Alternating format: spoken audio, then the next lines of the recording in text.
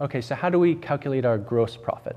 Generally, when we're looking at your gross profit, you're going to look at, first of all, if you sold shares of stock or a mutual fund, bonds, look at your the final amount that you've made and look at the overall profit. Gross profit is really going to be that profit that doesn't take into consideration sometimes the fees that you've spent on doing the trades, maybe some other account fees that you're responsible for, and also the taxes. You're not going to be taking into consideration the taxes that might be or may not be applicable to the account that you have.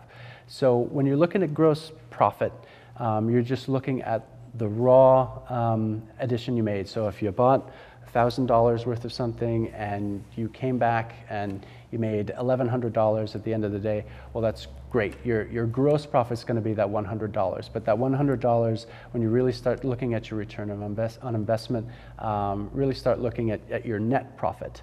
You're going to have to subtract trading costs, fees, taxes, etc.